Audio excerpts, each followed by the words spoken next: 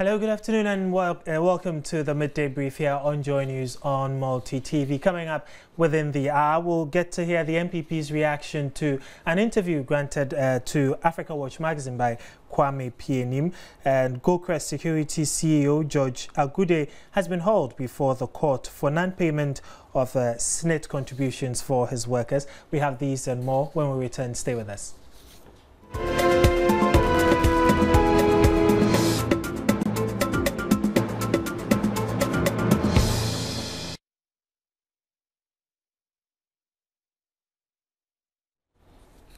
Welcome back.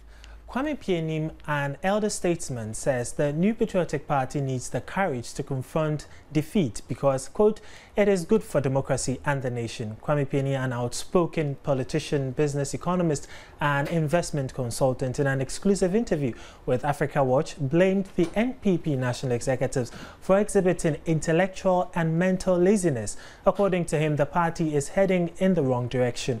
He proposed that the national executives reconsider doing the work they have been voted to do or leave for others to take over.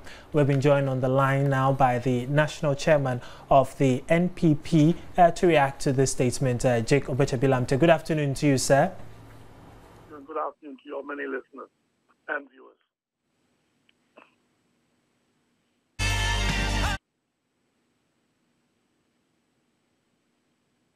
Hello? This is being suggested by Kwame Pienim. Well, I haven't actually seen the article myself yet. Okay, so I can only really react to what you have just said. Okay.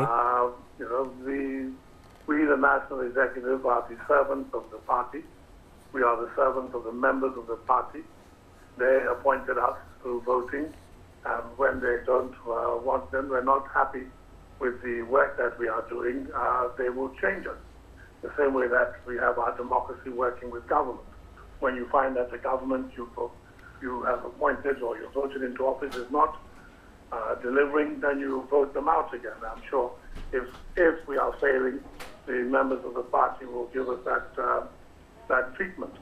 But all I want to point out to some of the persons who are passed off as senior members of the party, although we have no such designation in our membership as a senior member, is that the doors of the office are always open to every single member of the party.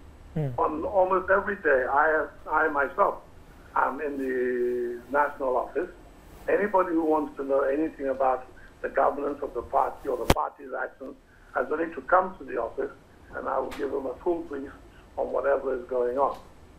Okay. If the party has been failing, then it's a very strange failure.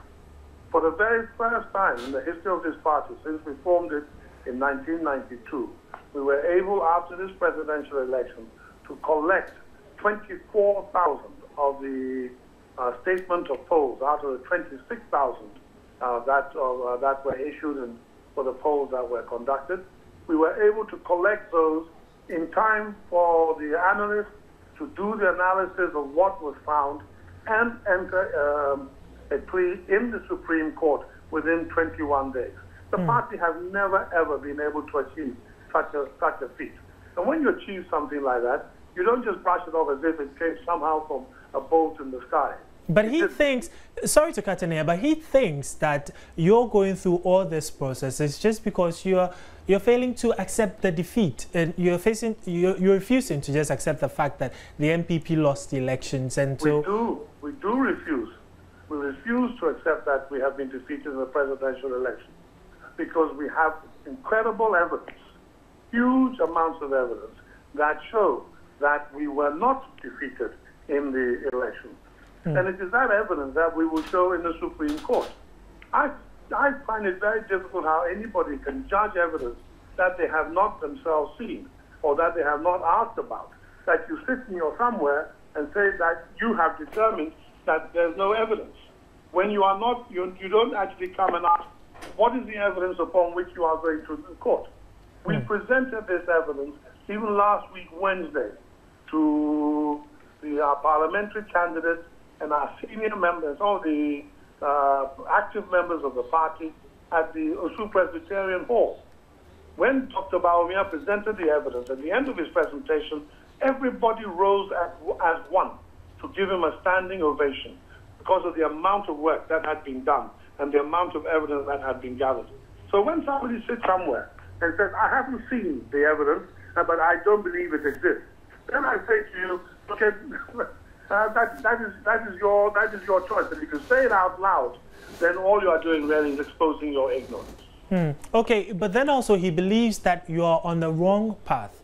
What do you make of that? Especially seeing as he argues that the case in court is that doesn't make the MPP party to the suit. It's just a matter of three individuals: yourself, the presidential candidate, and his running mate, who took the matter up.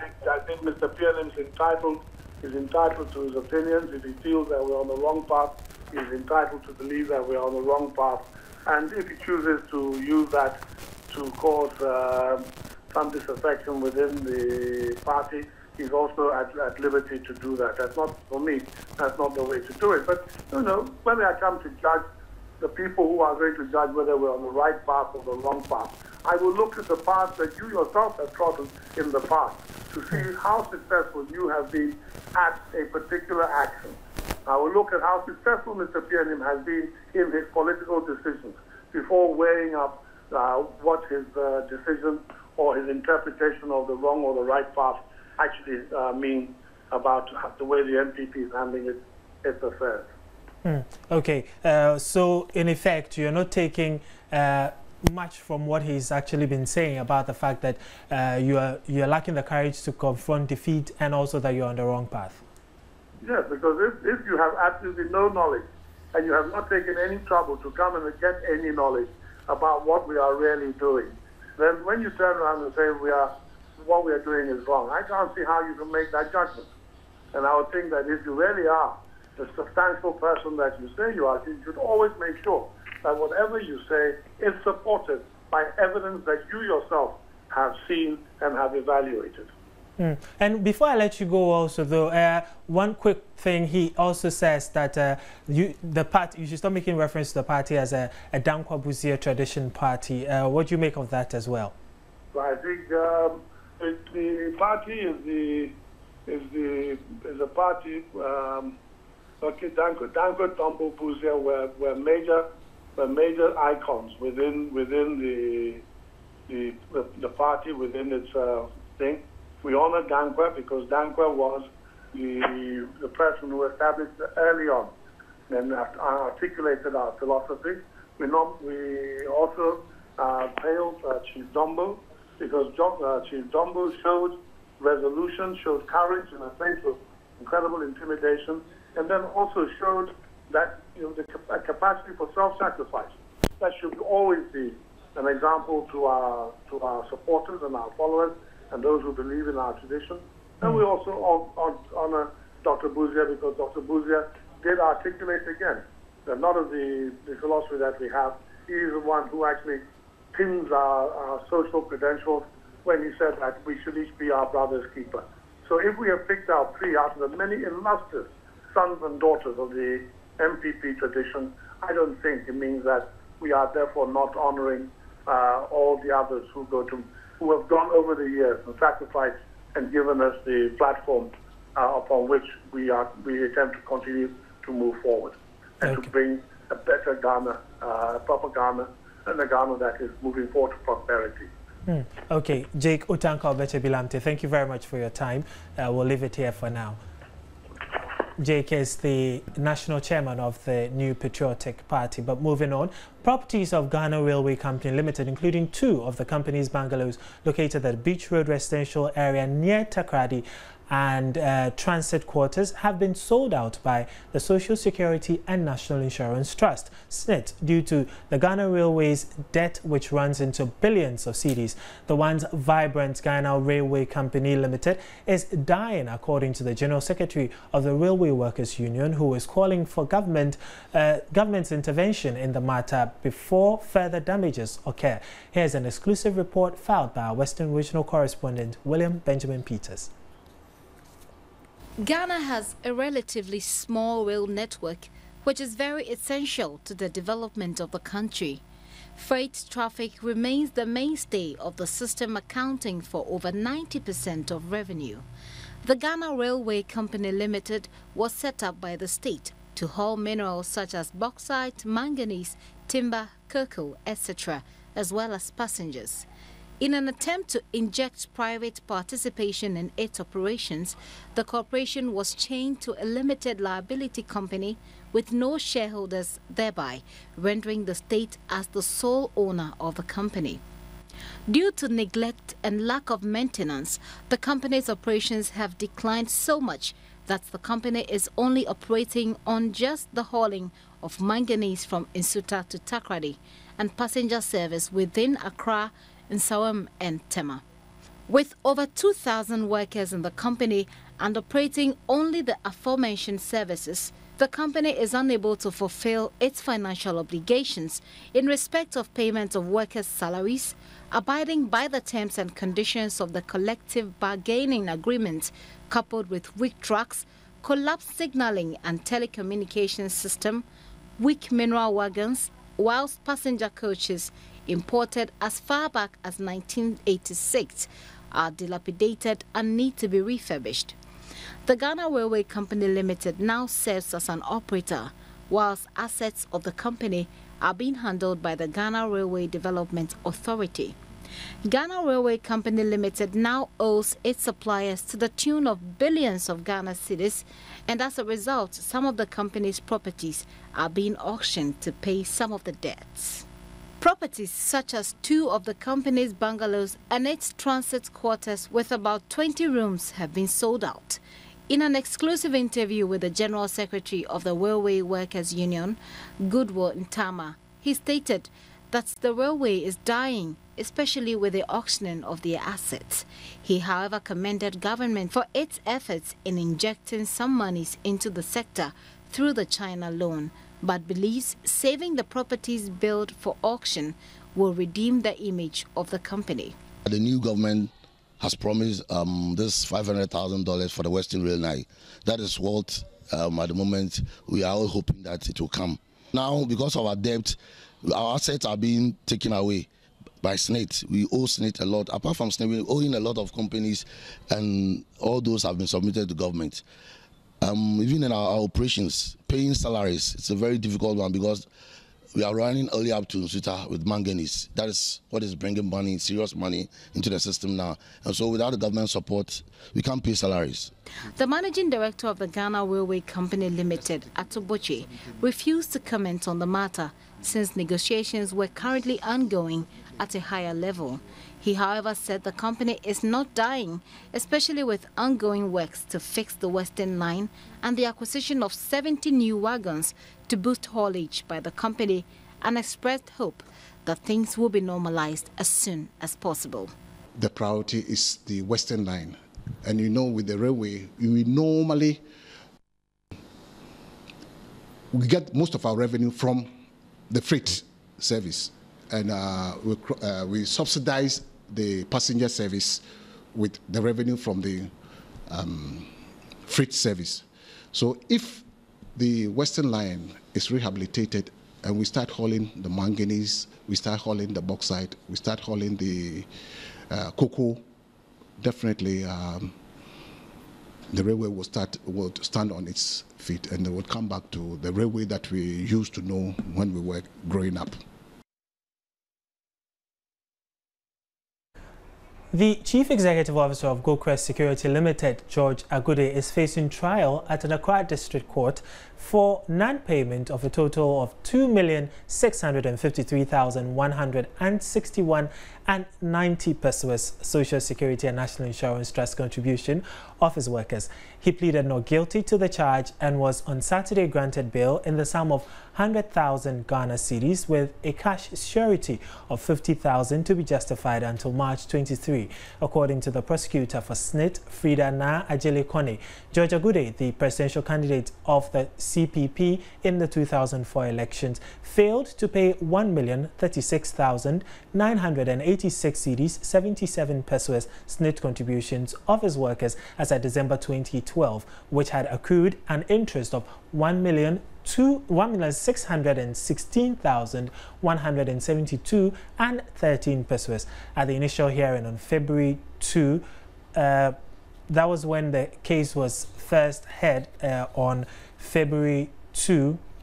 The court held that, I beg your pardon, I'll take it again. He pleaded not guilty to the charge and was on Saturday granted bail in the sum of 100,000 Ghana cedis with a surety of 50,000 to be justified until March 23, according to the prosecutor for SNIT, Fridana Ajele Kone. Judge Agude, the presidential candidate of the Convention People's Party (CPP) in the 2004 election, failed to pay 1,036,986 cedis, 77 pesos SNIT contributions of his workers as at December 2012, which had accrued an interest of 1,616,172 cedis and 13 pesos.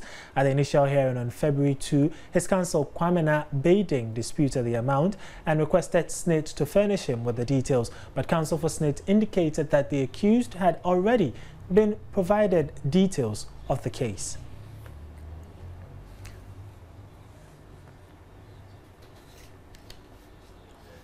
Away from the courts, artisans in the Bonahafo region are blaming the government for their inability to find a lasting antidote to the electricity and water problems in the country. According to the artisans, the intermittent power cuts and current load shedding have rendered most of them redundant. The artisans spoke to Nesta Kafui Ajuma, Joy News' Bonahafo regional correspondent. When Joy News team went round, artisan shops in the Techiman and Wenchi municipalities, as well as Tyne district, had little activity going on, and most of the workers were idling, while few used generator for their work. They admitted that the current load shedding exercise is adversely affecting their work. They were, however, unhappy that instead of finding solutions to the problem, authorities always play blame games. A refrigerator repairer, Adomensa, and a carpenter, Kwame, think government should be doing something more pragmatic to restore constant power supply. At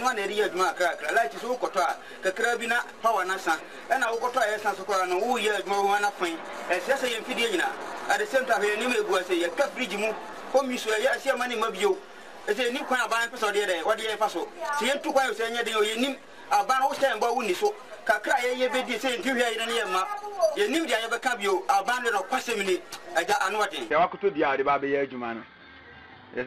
light bay, Beijing machine, car, Beijing, and Yasim Kuma, Bosomes or Swan, Bay, Tiani, Tia.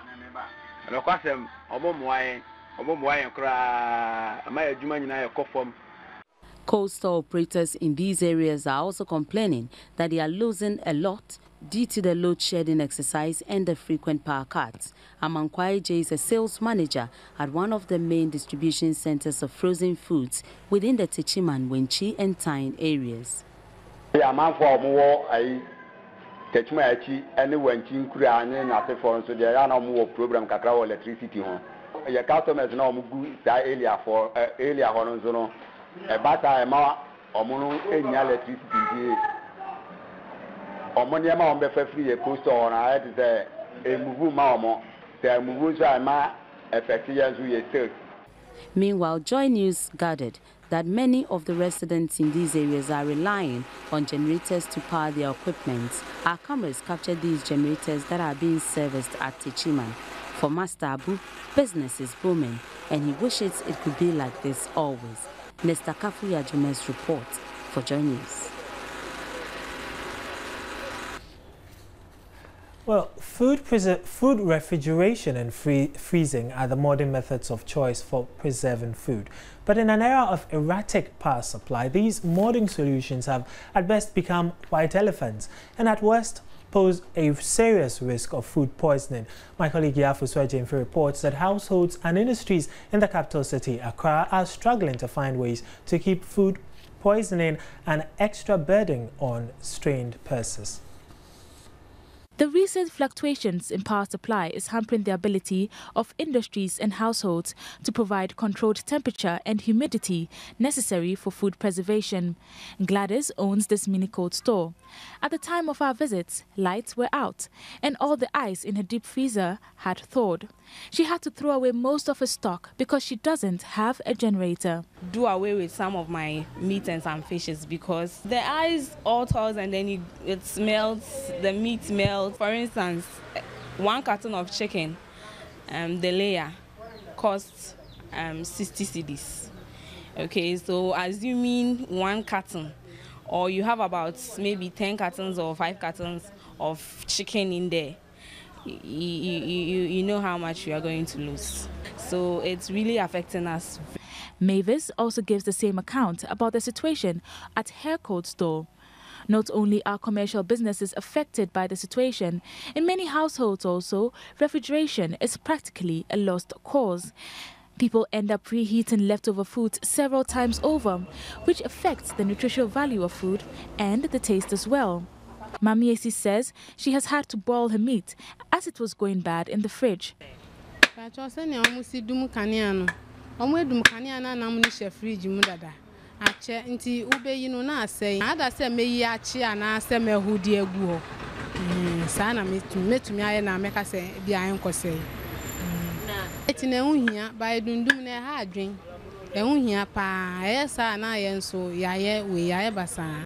Despite these efforts, tons of food go to waste each day because fridges and freezers cannot be powered.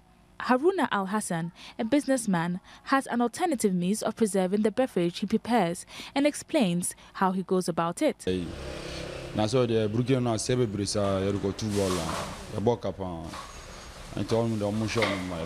like I casano, when you block, I would go so.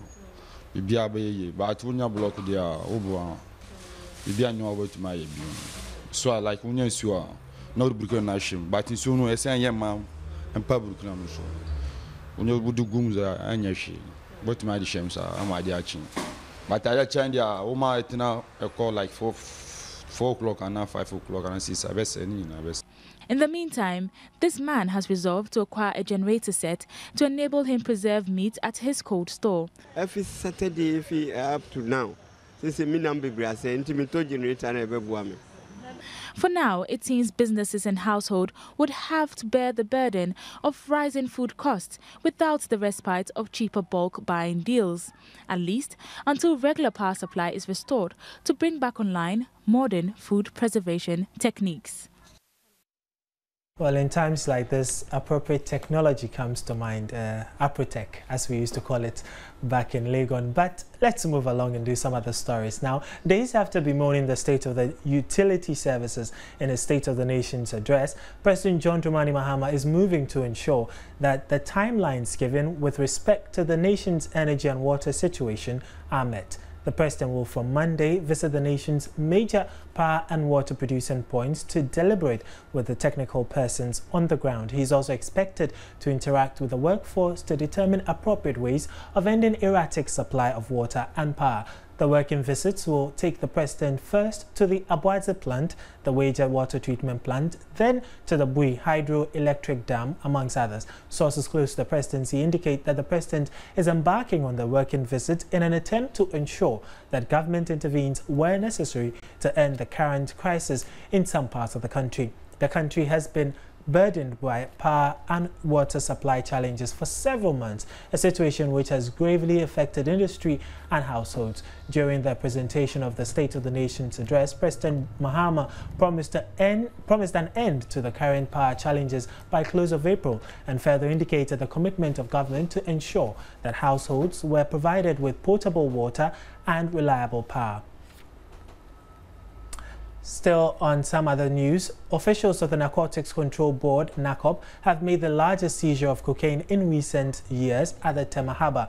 The drug, estimated to be 200 kilograms with a street value of $12 million, was concealed in a 40-foot container filled with 1,946 boxes of shampoo imported from Bolivia in South America. The owner of the drugs, Chief Sani Ikechukwu Benji Ike, a 53-year-old Nigerian businessman, has been arrested together with another accomplice, James Elekechuku, 47, a second-hand clothing dealer in Accra. Chief Eke was described by international law enforcement agencies as a notorious drug baron who had been involved in several drug seizures in Brazil and Bolivia. According to the Deputy Executive Secretary of NACOB, Neil Ante-Blankson, the success of the operation was the result of cooperation among the security agencies in the country.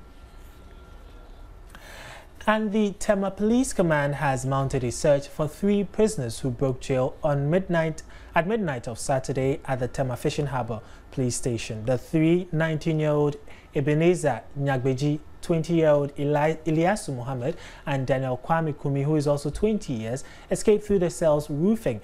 The escapees were said to have been brought back from the police hospital where they received treatment. Ilyasu and Daniel were due to be sent to the Insawam prison on Sunday. This is about the second time criminals have escaped custody in the Tema Police Station, or under the Tema Police Command. Reminds me of a prison break, but I hope that's not the situation here.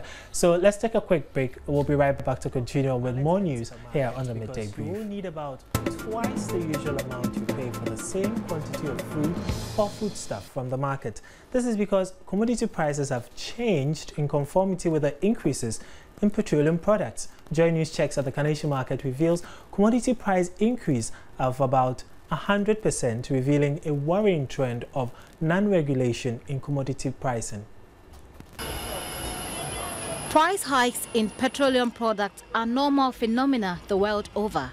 Usually when that happens, all other commodities are affected.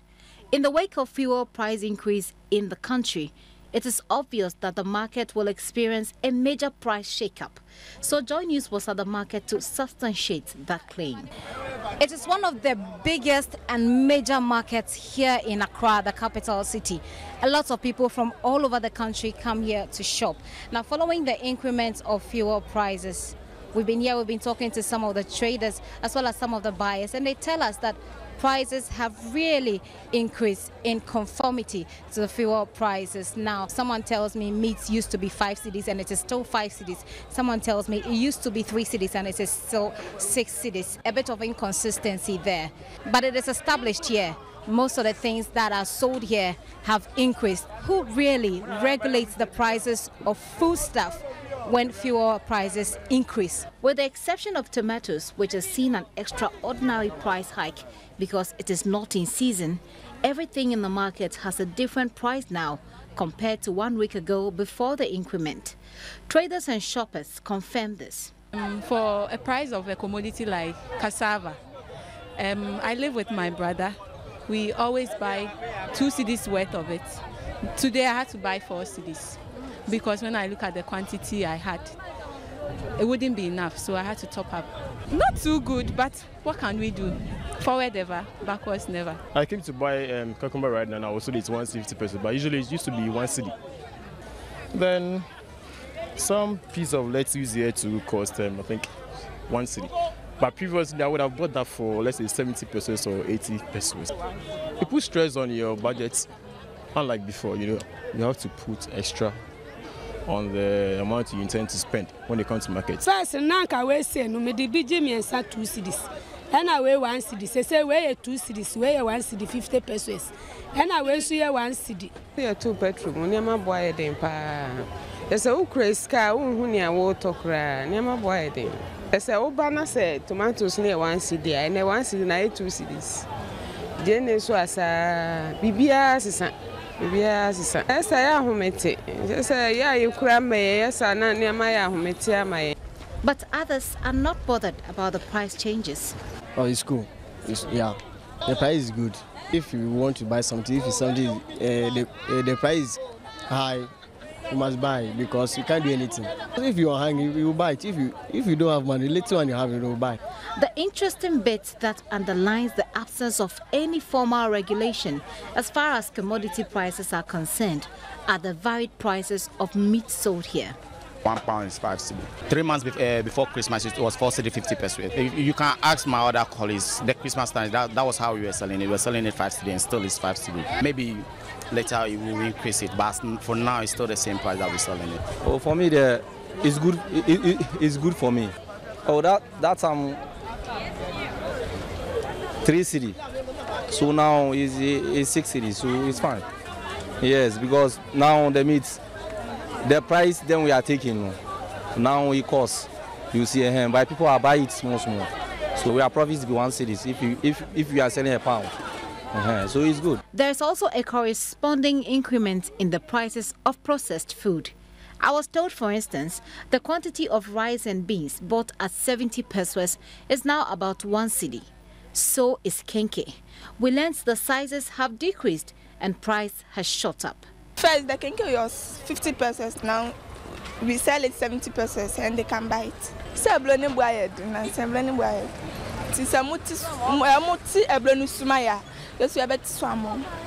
The trend is clear. There is no regulation on commodity prices, and everybody here sells according to how much profits they want to make or the losses they make in cutting their produce. If anything reasonable is charged for a commodity, it is solely based on the seller's discretion. Perhaps the only thing which ensures that consumers have value for money is competition. For Joy News, Gifty and Doapia. Okay, so this is where the men who give chop monies will have to understand. And if you still can't stomach any of these, best option, become a vegetarian. You probably wouldn't have to struggle that much. But let's move along now. Palm kernel oil business has been one of the longest business venture Ghanaian women have been engaged in. But as time goes on, the palm kernel business still faces challenges with the process of extracting the oil and the ready market for the product. Joy News takes a look at the cumbersome tale of small-scale extraction of palm kernel oil, also known in the local parlance as ajengo.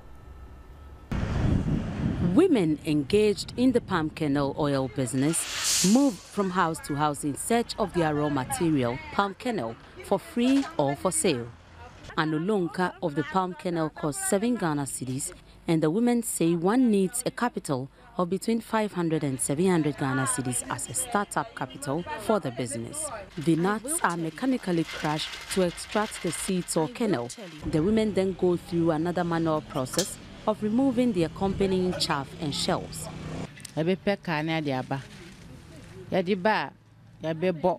Machine bebo na yakohu yahu ya yakwako clean na yabe poto na di gumsum na yi de mboy no de boy ebikai no na yi ti hiwi ya na sa di bobio na sa di gumsum na sa yi ti ajima we be start ya abe 2 weeks sana we be.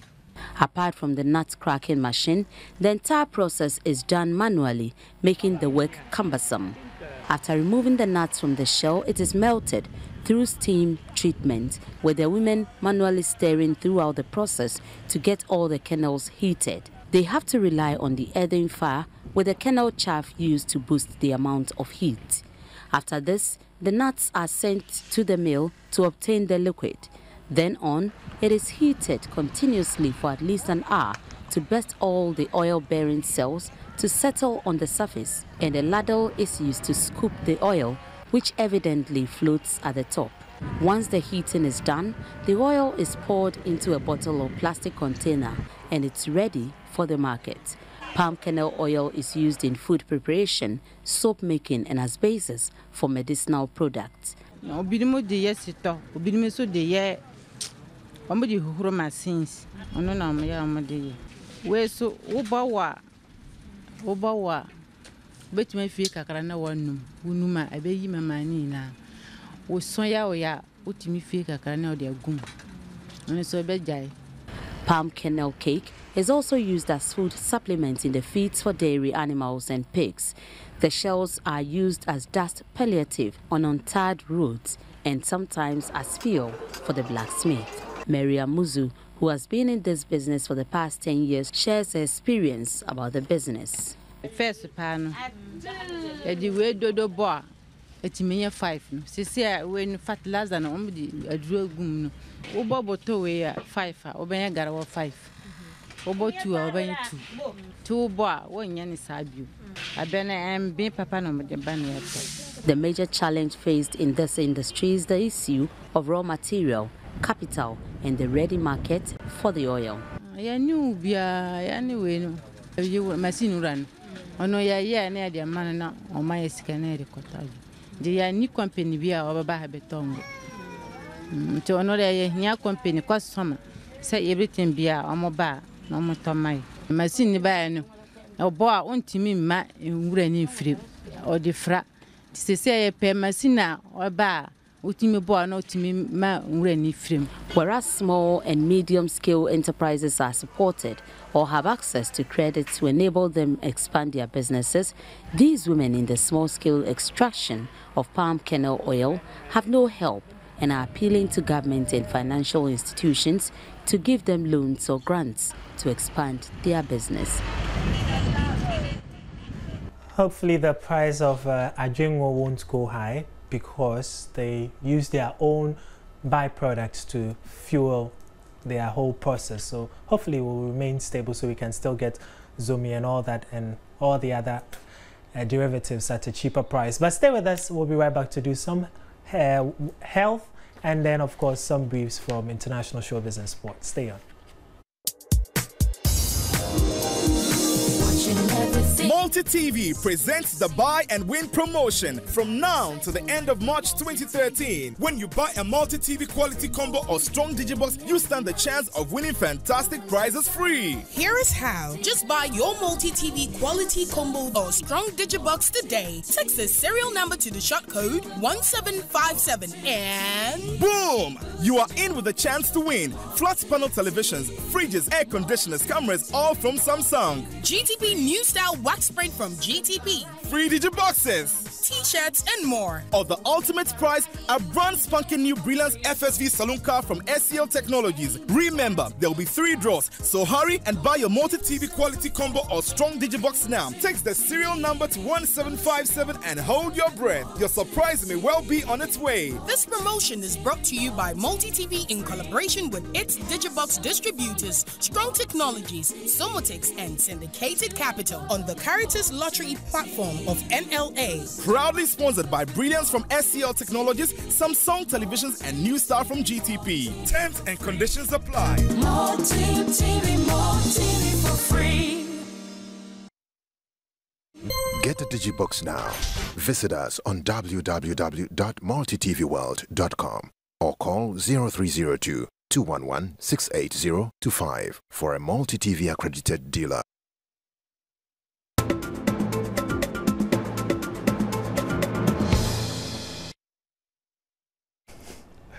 Well, we found out the health benefits, whether we like it or not, of Ajingo. But let me tell you the health benefits you can derive from one of my favorite fruits. Everyone loves a big piece of thirst-quenching watermelon on a hot day. It is so refreshing. But did you know that it also is nutritionally packed? Closing headlines, GoCrest Security CEO George Agude has been hauled before the court for non-payment of SNID contributions of his workers.